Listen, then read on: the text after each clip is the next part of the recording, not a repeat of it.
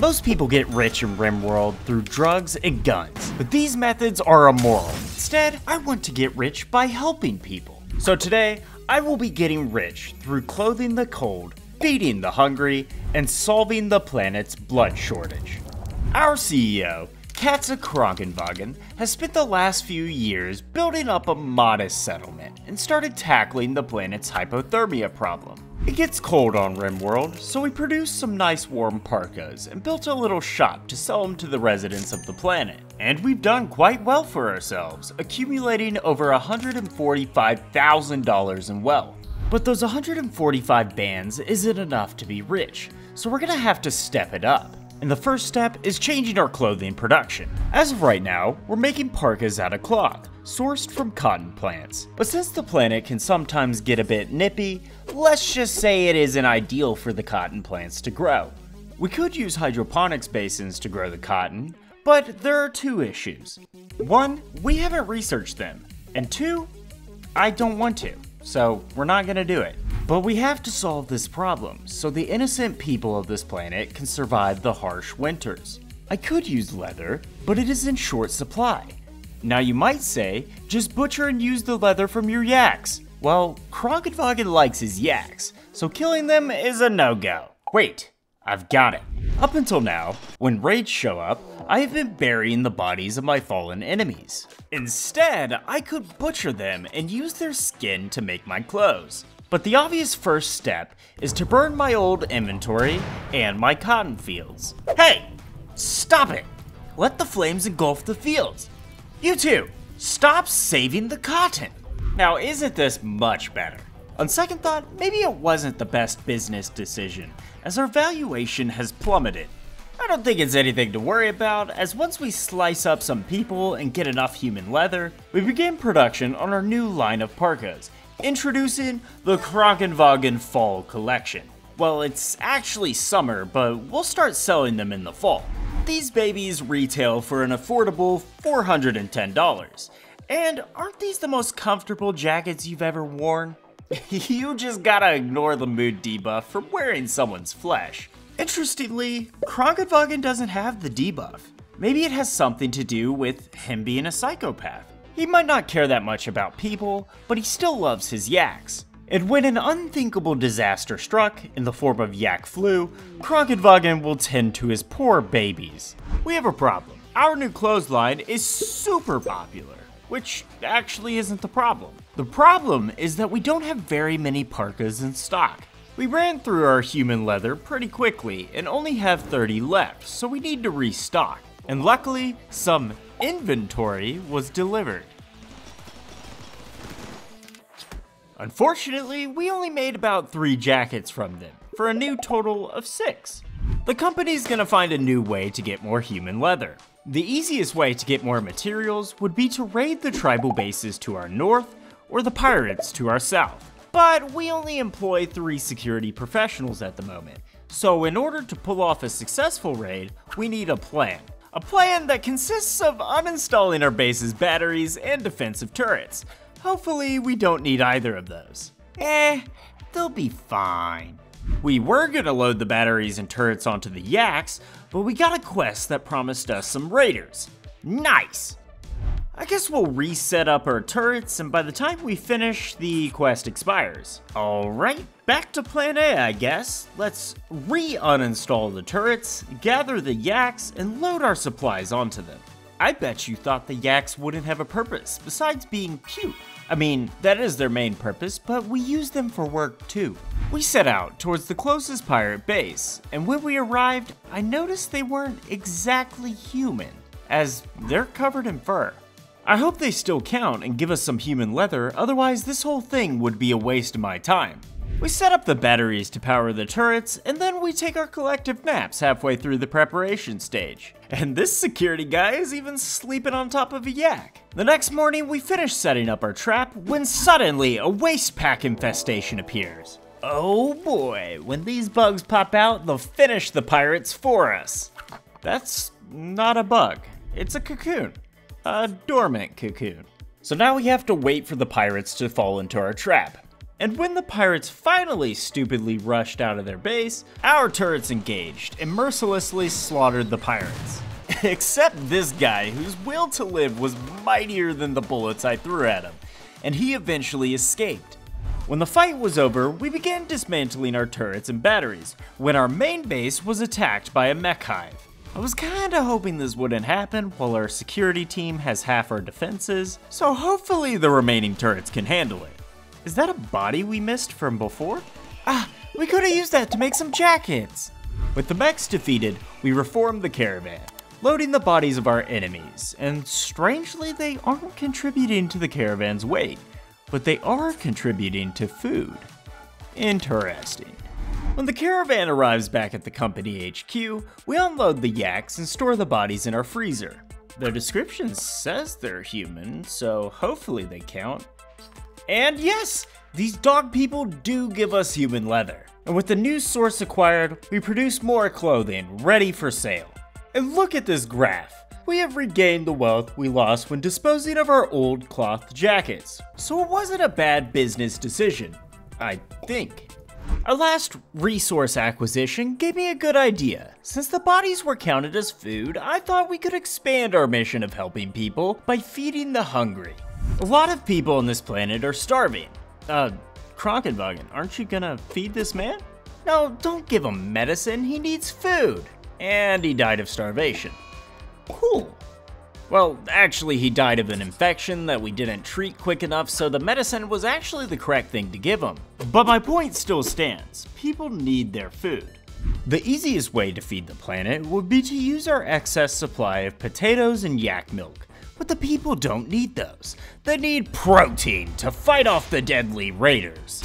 That is why we will use meat. And not just any meat, human meat. Every time we carve up a person to make parkas, a byproduct is human meat, and we have a lot in storage. Before we begin production of human meals to sell, we need to prepare a little.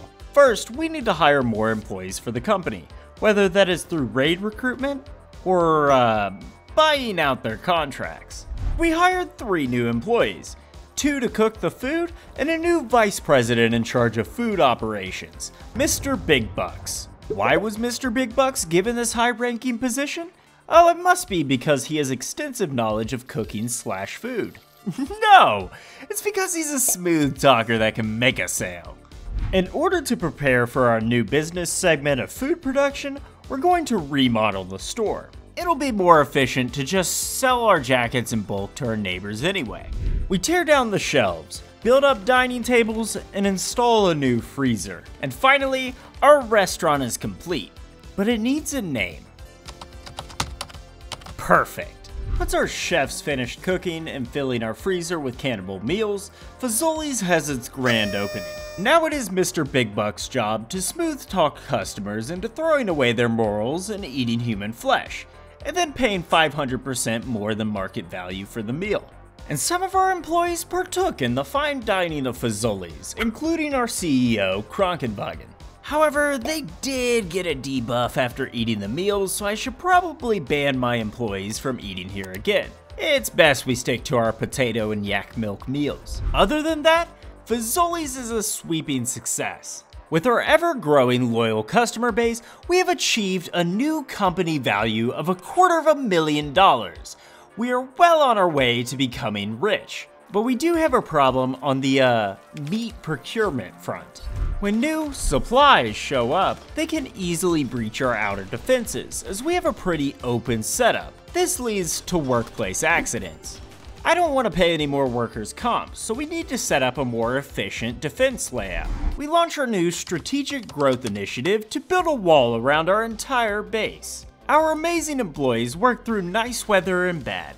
And here at Ethical Corporation, our CEO works alongside his employees doing the jobs usually deemed beneath his position. Except the butchering of people. Krankenwagen is a moral person, so he wouldn't do that. When the wall was finished, we began construction of 4 kill boxes, or as the boys in marketing call them, meat grinders. Our future jackets and fast food are forced to slowly walk their way through a maze until they exit a tiny opening to face our capitalist turrets. And if there are enough enemies, they get backed up and have to wait patiently in line to be turned into a coat. This has made our whole meat collection process much easier and has cut down on injuries. And this implementation has led the company to a golden age of helping people. With Fazoli's now the #1 restaurant on the planet and a steady supply of jackets being sold, we have combated hunger and hypothermia and raised our wealth significantly. We even built orbital trade beacons that send our goods to nearby trade ships to help people off-world, in exchange for an airdrop of cash. And to top it all off, our employee Diver made one of the greatest pieces of art ever, a chair. But this chair bears an image of a yak giving birth to a yak who is glowing softly white. As an interesting contrast, 5 combat drones appear beneath the main subject, and the piece is titled A Yak's Vision. It is beautiful and perfectly captures our company's love for yaks and helping people, yeah. But this piece of art is way too good for Fazoli's, so we reinstall it in Krankenwagen's room so he alone can bear witness to its beauty. All of this has been possible because of our CEO's dream of helping people. But Krankenwagen had a thought. What if people were more valuable alive than dead? No, that's crazy. That can't be right. But what if it is? When the next raid hits, we're gonna go easier on the raiders and not, well, execute the downed. Instead, we will tend to their wounds and only ended up capturing 1. And they died of blood loss. But don't worry, we found another. Perhaps our methods are still too brutal. So, what is their purpose for living? There are several organs that you can harvest from prisoners, most of which will kill your patients, but not hemogen or blood. Much like in real life, RimWorld has a shortage of blood donors, and our company intends to solve this shortage. We began the surgery and obtained 1 hemogen pack, leaving our prisoner with moderate blood loss. I assume doing it again won't kill them, right? Alright, in their current condition, we probably shouldn't do it again. Aw, it won't let me. We have our new method to make profit, help the world. But our current method of obtaining blood donors is not effective. Krankenwagen gets to work, researching and planning new methods of capturing living blood bags. He invented tranquilizer turrets, which we began constructing in our most popular kill box. Once the next raid arrives, I discover that these turrets are making my game stutter. Not cool turrets. They still work, and when everyone was put to sleep, we capture 4 more donors, which fills up our current holding cell. But we could have captured so many more volunteers if we had a larger donation clinic. Before we take on the project of building a larger one, I installed a new tranquilizer turret mod that doesn't stutter my game. But it doesn't work, and now I have tribals spilling into my base. Don't worry, my ace security team will take care of it. How did you survive that? You deserve a promotion, which Krankenwagen won't give you, by the way. With the raiders defeated and my new turrets destroyed, I switch back to the old mod. I'm just gonna put up with the stutters. Now that the turret situation has been, resolved, I can focus on building a new blood donation center. I need to pick a spot to put it. I could build it in the top left of my base, but I would have to mine out the stone, and I don't feel like doing that. The bottom left is also an option, but once again, rock. So that leaves the top right of my base. Like always, there is a problem. It contains a graveyard that predates the time when the company innovated. It would be disrespectful to dig these people up, and actually I don't have a problem with it at all. We dug up and dumped the bodies outside our base, and when they were all gathered together, we burned the corpses in a very uncontrolled fire to prevent our colonists from getting a debuff from seeing the corpses. We began construction of the site, despite interference from a trade caravan that decided they were gonna be in the way. Despite your distractions, we finished the prison donation center. I said donation center. I want to reiterate that these people are here 100% because they want to help the planet. Oh, and what is this room of the donation center for? Well, it's a secret, so don't tell anyone. Wait, you actually can, as I haven't told you yet, so we began recruiting more volunteers to donate blood, while also having to deal with our fair share of contract disputes. Security handled most of the negotiations, which unfortunately resulted in some of our donors' deaths. It's actually kind of ironic because they died of blood loss, not from our operations, but from bullets. To further avoid the loss of our donors' lives, we have to improve our security systems in the clinic. Please don't stutter, my game. As it turns out, the stutters might actually be gone, as when the next batch of eager donors arrive, my game surprisingly doesn't stutter. Over the next few months, we filled the donation center, and some of its occupants weren't too happy about volunteering. Nevertheless, it was at capacity and blood production was at an all-time high. As we extracted more and more blood, our warehouse was filling up. And things weren't that bad for the donors. Sometimes we even fed them fazoli's. Despite our success, we still needed somebody to manually extract blood from the donors, which was time-consuming and distracting Krankenwagen from his CEO duties, like admiring a yak's vision. So Krankenwagen came up with an idea. We will build new, state-of-the-art blood extractors. When donors are placed inside, it keeps them sedated and prevents unruliness, all while producing more blood packs than doing the operations ourselves. Unfortunately, prisoners require a lot of food to maintain. With the amount they are eating, our food reserves are being drained.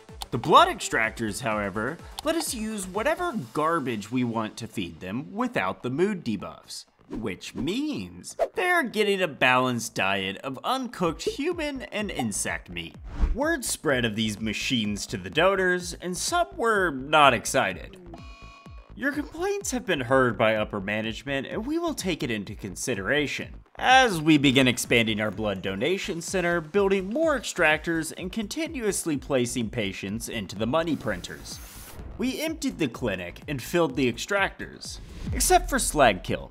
We didn't build enough extractors, so instead of being unconscious in a tube, blissfully unaware of the man-made horrors being done to him, he has to be fully lucid as we rip the blood from his veins in a haunting situation that he will be trapped in until the end of his days.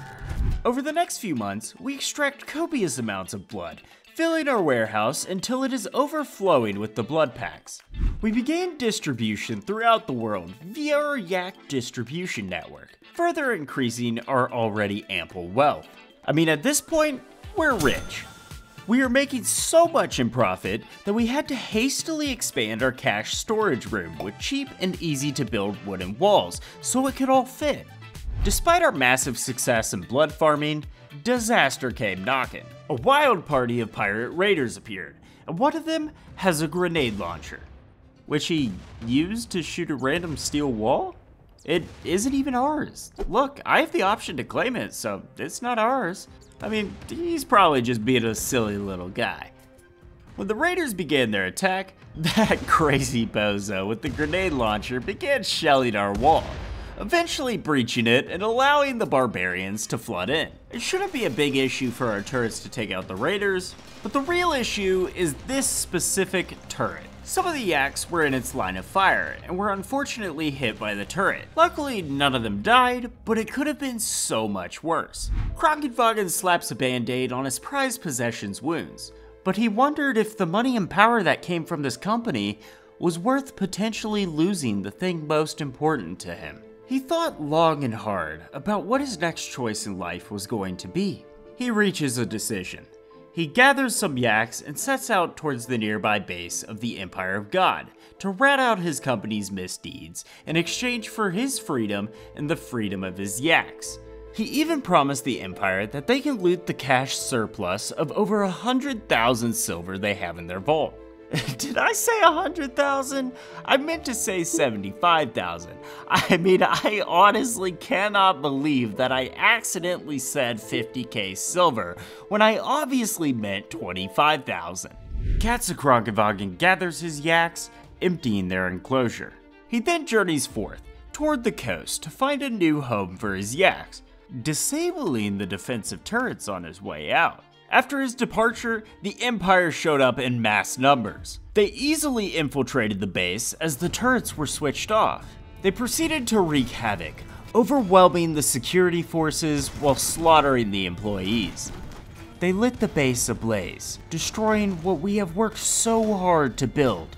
Our company's VP, Mr. Big Bucks, hid inside in fear, as the sounds of gunshots and flames seemed deafening from his hiding spot. Yet he gathered the courage to go out guns blazing and face an almost certain death at the hands of his attackers. But the Empire was gone, and he was left alone, amongst the ashes and the corpses of his employees. On the other hand, Krankenwagen had made it to the coast, and as he sat, watching the sunrise as the ocean breeze swept through his hair, he felt happy that he had helped this world survive winter, beat starvation, and get the precious blood they needed. But more importantly, his yaks are safe. Thanks for watching. If you enjoyed the video, or are a really cool person, you should check out my last video where 32 of RimWorld's toughest combatants fight to the death in the most lethal tournament the planet has ever seen.